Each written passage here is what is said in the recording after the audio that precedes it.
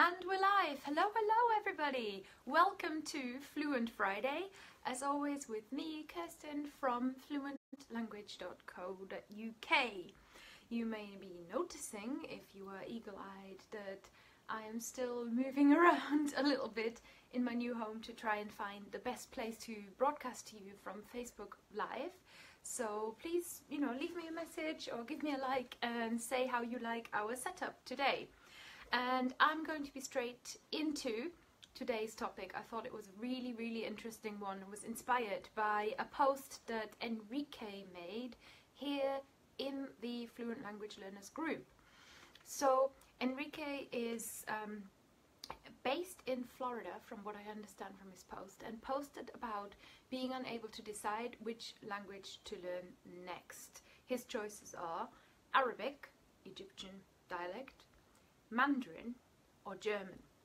So on the surface, those languages don't necessarily have that much in common, and I find it very, very interesting that you're sort of faced with that choice and you're really thinking, well, what should I learn? There's more, I guess there's more Mandarin speakers where I live, but at the same time I already know a bit of German vocab, so isn't German going to be easier for me? Or should I be learning Arabic because really that's what I want, but isn't it going to be difficult? And what's the point of learning Arabic when nobody speaks Arabic around me? So there's all these questions in our minds, and today in the Facebook Live I thought let's do a bit of untangling and get into the answers to these questions. So before I go into a lot of more detail, first I want to acknowledge, and I think just take a minute to realize how lucky we are if our questions in language learning are about which language should I learn next, because that usually implies that you already speak English. It is a bit of a luxury problem, and I think that's a wonderful thing. So it's nothing to be embarrassed or feeling negative about, but how cool that you have this amazing language learning choice. And how cool that there are so many languages and so many different cultures in today's world that are open to us. So just wanted to acknowledge that and say, hey, yay globalization, I suppose, So that's a good thing in my book. And it's also a bit of a polyglot problem. So polyglots tend to be the people who love language. And to me, if you're watching this, doesn't matter if you're fluent in 5 languages or whatever, I don't subscribe to this BS list that I once saw about like you need to speak 4 languages fluently to be a polyglot. I think if you love learning languages and you just kind of have a drive to do it and you're actually doing it instead of just standing at the bus stop and saying, oh, one day I'll learn French. If that's who you are, then you are to a certain extent a polyglot, because otherwise I wouldn't be either. So it's also a bit of a polyglot problem because they are the people that I certainly meet that do have the language shopping lists, So if you're the language wish list person like me, I've got like Vietnamese, Luxembourgish, oh, but also Icelandic, and oh, I did Russian once and I really should get back, and there's just so many wonderful languages out there. So it is a bit of a problem. And before we get into this, I also want to address the option that some people take as a solution of learning why not just learn all of them at once? And I do want to acknowledge that is certainly possible. I have at different points in my life been studying, I think I studied English, French, Spanish at the same time, and then before that I did English, French and Latin. I sort of kept English and French, always kept them, and then just the third language kind of changed. And even now I do maintenance work in French while still learning Welsh, and every now and then I give a little wink to Spanish and realise how unsexy my Spanish is. So you can learn more than one language at once. I would discourage you from trying to start, unless you really have a lot of time and a lot of motivation, to start from 0 with 2 languages at once, especially if they are unrelated to each other. So if you want to do something like Arabic and Chinese, don't do them at the same time. unless that's like your full-time job and you really can dedicate a lot of time to it. But otherwise, I think it's better to get a solid foundation and then to sort of play around with the side language and, you know, see what comes next. My tendency seems to be to study for about 2 or 3 years in one language, and then I either move on or I start adding other things into it.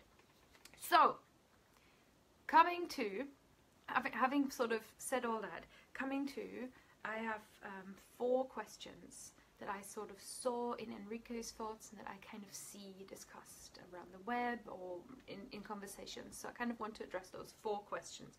Question number 1. How easy are you going to find the language? Should you learn a language that is just going to be easiest?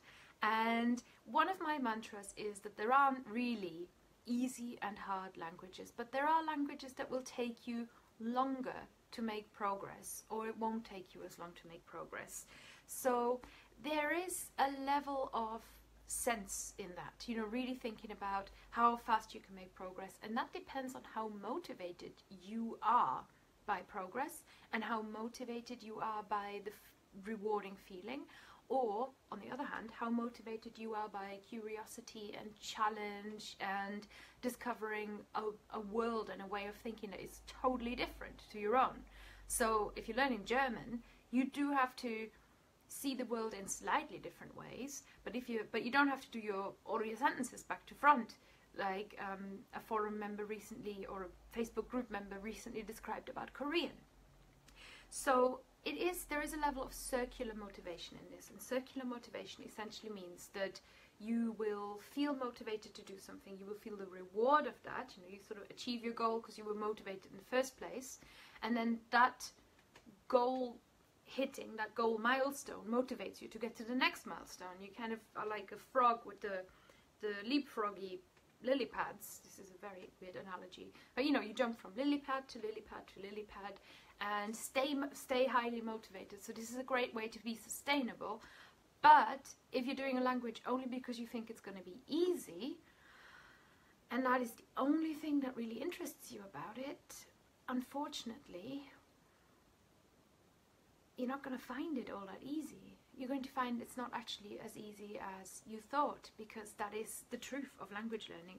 So it can be a linguistic motivation, but if there is not that intrinsic motivation, your interest, your desire, your, you know, like connection with that language, it can be a personal, you know, a person, it can be a group of people, it can be some internal desire to uncover that language and that way of thinking. If that's not there, then it doesn't matter how easy or difficult the language is. So between those 3 languages that you mentioned, I think you should not pick what you think will be easiest. Excuse me, my camera just fell over. How are you guys doing? Now, number 2. The second question is, who are you going to speak to, right? Does it matter if you learn a language and you don't know a single person who speaks that language? And for me personally, it doesn't really matter, because I think I'm going to meet those people. Like, I don't need the person right there in front of me, but I can see how it's a lot easier when you feel that you'll have an easier time connecting with people in that language. But then I had Russian speaking friends and was in an evening class for Russian, really connecting with Russian learners and Russian speakers, and still in the end chose to stop learning Russian, or put Russian on the back burner and start learning Welsh, because the desire just was there. The curiosity for Welsh was stronger. Now, the question of who you're going to speak to is a really great one, because on the plus side, it's really rewarding to be able to speak to people in your foreign language. That's why we do it. We're here to connect with people. We want to, we want to feel that sometimes you want to chat to a girl, that's a question, or you have a partner in a different language, or you might just, be interested in a different community around where you live. So having people to speak to, it can be super rewarding, and also makes it easier to make that language a habit if you have a regular standing appointment, or even just like, hey, the guy in the coffee shop is Vietnamese, I'll speak to him in the morning in Vietnamese. If you've got that regular appointment going, fantastic. You know, that makes it easier to have it. The downside is that people come into your life, people can come out of your life. So you don't want to I know, Stephen, I know you said date the people whose languages you want to learn, and I think that's true, and I think that's valid, but then at the same time, you don't want to just have that one focus, because if that relationship stops, then your language learning journey stops, and usually languages are spoken by more than one person. So there's that. So the other downside of that, just focusing on speaking to people, is that it's easy, especially at the start, to overestimate what you're going to be able to do in a certain amount of time, and to underestimate how difficult it is to speak to people at speed, at their native language speed. So you have to have a high tolerance to feeling like an idiot, in scientific terms. And so that's kind of what I think. So out of those two, easy language or commonly spoken language, I'd almost go with easy, because this is modern life and we're all on the internet, and you're obviously on the internet, Enrique. So I think out of those two, I would trust that when I start learning the language, I'm going to find the people. Number 3, will you travel there? Now for me, that is a huge motivation. For you, it might be the same. It's such a wonderful vision goal. I'll go later into what a vision goal is all about. But for me, will you travel there, and how realistic is this? And is this your big dream? Are you motivated to travel there? Even with languages like Latin, you can go to language camps where people just speak Latin, believe it or not. So, you know, will this be a big part of enriching your life? I think that could be a great motivator. However, it's not really that much use in terms of taking action, because I bet you know a load of people who want to travel to China and speak Chinese, and very few of them are actually doing something about it. Finally, the big language learning motivation. So we have talked about the ease or difficulty of a language. We have talked about, do you know people who speak that language? We've talked about, will you travel there? And then there's number 4. I'll tell you a story about my cool nail varnish in a minute. But there's number 4, and that is the pure, outright, burning, excited attraction to a language. And I think we could all see it in Enrique's question. So if you scroll back through the group and you have a look at Enrique's question later, you will see that he says, well, I love Arabic music, and I'm actually most interested in Arabic, but I'm worried, you know, I won't meet the people and stuff like that. So that outright attraction, that fascination with the sounds in a language, with the story of a language, you know, like I'm thinking of my podcast co-host Lindsay Williams, who changed her name over a year ago, and I'm still getting it wrong. My podcast co-host Lindsay Williams, who is learning Guarani, partly because she's traveling there, but who then also became kind of more and more interested in the language and the interesting status of Guarani. Or I'm thinking about my own fascination with the Welsh language, you know, which I sort of encountered on little trips. I really don't need to speak Welsh to get by in the UK. Come on. However, there's just something about the sounds and the spellings and what the words look like that really attracted me, and also that feeling of being able to speak a second official language of the country where I live is super cool. It's super cool, and it motivates me, and that was just pure outright attraction that nobody can really replicate, and society doesn't, you know, like, you don't go to the bookstore and you see teach yourself Welsh, the second official language, and you will, you know, be proud. It's just not what people think motivates us. So, however, if you've got that burning desire, if you've got that curiosity, that fascination, the love of Arabic music, for example, you seek more contact with the language, you find more people who speak that language, and you start enjoying the journey more.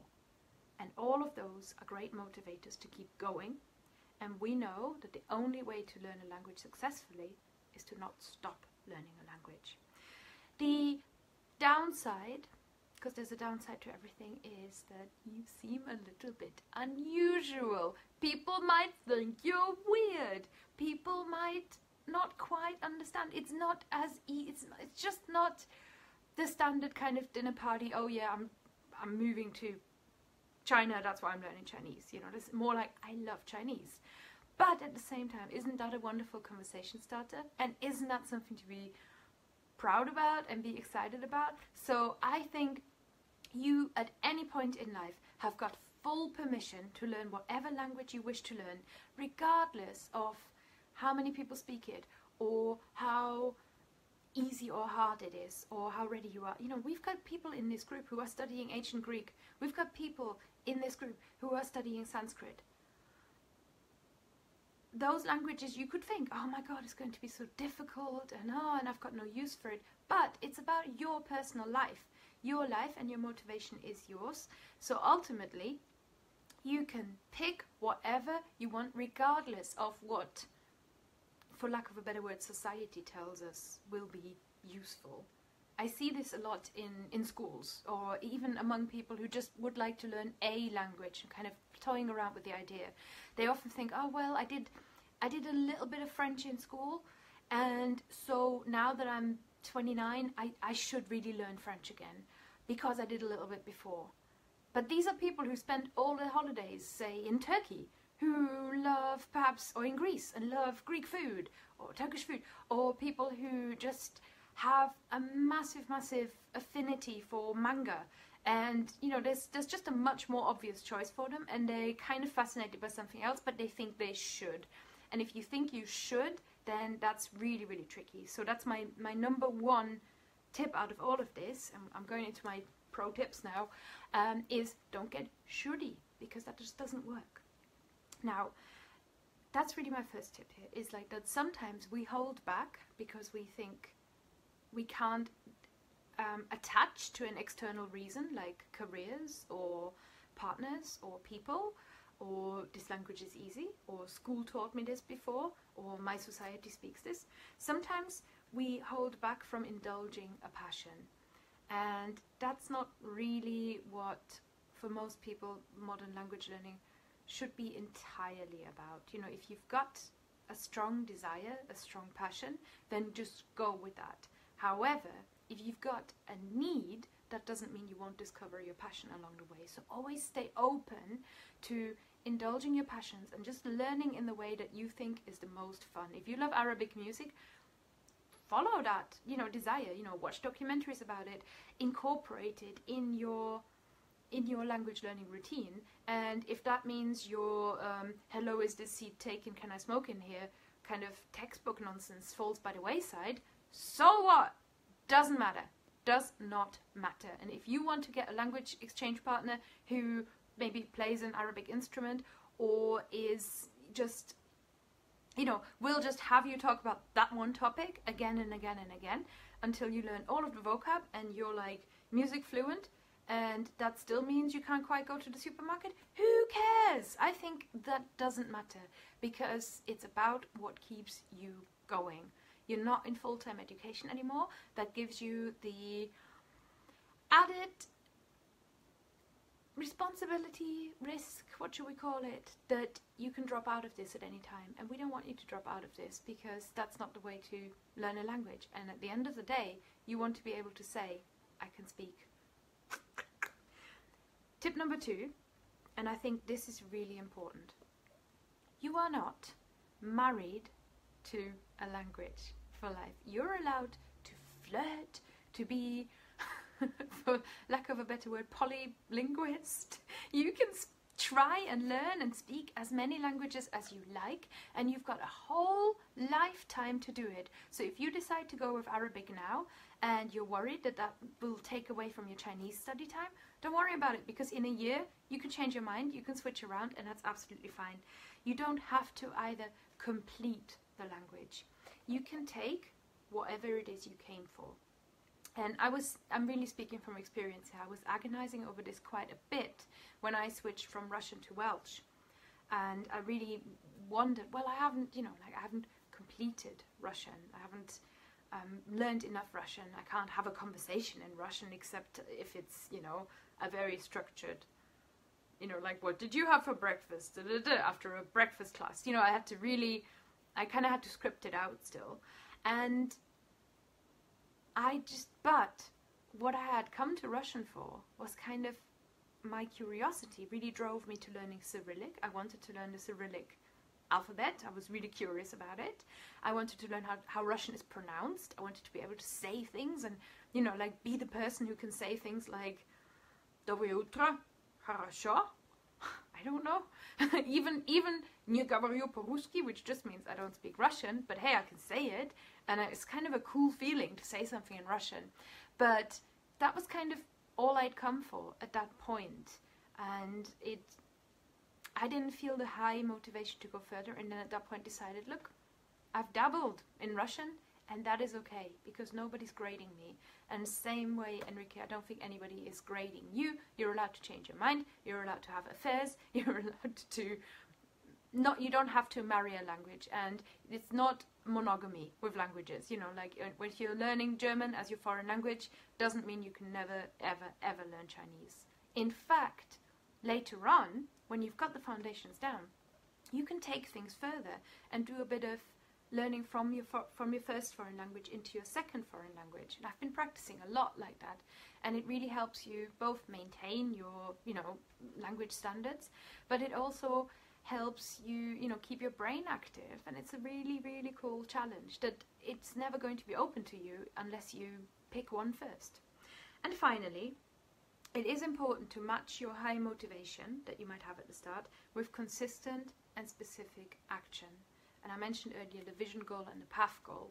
The vision goal is your desire and your image of yourself speaking a language. You know, really thinking, what will I be doing in this language a year from now, perhaps? What will I be doing in this language 6 months from now that gets me excited? What fires me up about this language? Your path goal is much, much, much more about how you get there. So that is really where you space things out, where you build your language learning plan, and you thinking, well, what am I working on right now? Am I at level 0? Where do I want to be in 4 weeks? Where do I want to be in 1 week? What do I actually have time for? How busy am I? What can I do?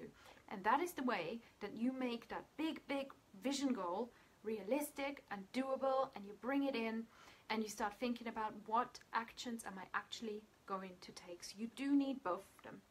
And this is probably a good time to mention that I'm currently working on a language goal challenge, which will be coming to you through my newsletter, hopefully starting next week.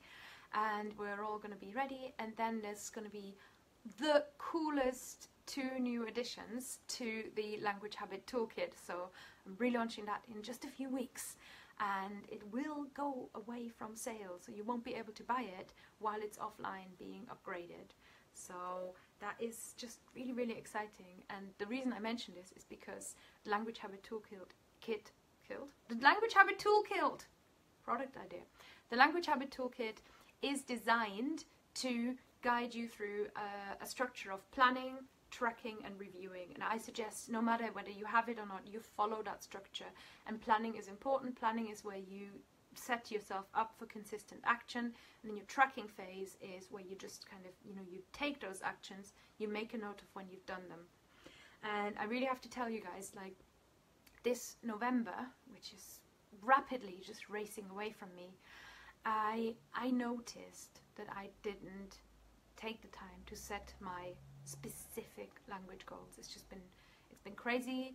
Halloween Day is my husband's birthday, so we're always all over the house, all over the place in the house with that one, and I just didn't sit down and think to myself, well, what do I want to achieve in November? I'm still making progress because language habits mean you do things automatically, but I feel much less like I'm moving on a line, you know. I feel like I'm just doing bits and they're not really adding up because I didn't think about where I am and where I want to be. So this is really, again, from experience, a very, very heartfelt recommendation that is something that you really need to do. And finally, just want to say this again, you don't need a reason to learn a language.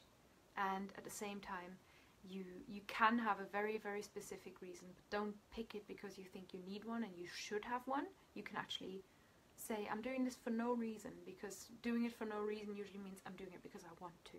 And that is a wonderful, wonderful reason to learn a language. So permission from me to pick whichever language attracts you most. And my gut feeling from having read the very few words that you put in the post, this goes to Enrique, is that Enrique may be happiest right now trying Arabic. And if you change your mind in 3 weeks and you decide that you want to learn German after all, no one will judge you for it. Absolutely go for it. Okay, that's it from me really for today. And I have very few links to put in the description, so please just leave me your comments and answer me this question. Do you have a reason to keep going in your language? What is your reason this week to keep going? For me, my reason is that I've already come so far. And that is a big, big reason. I would love to hear yours. Thank you so much if you tuned in live. It's been really, really cool to talk to you all. And let me know what you think of this setup. I think we're going to fix it for next time again.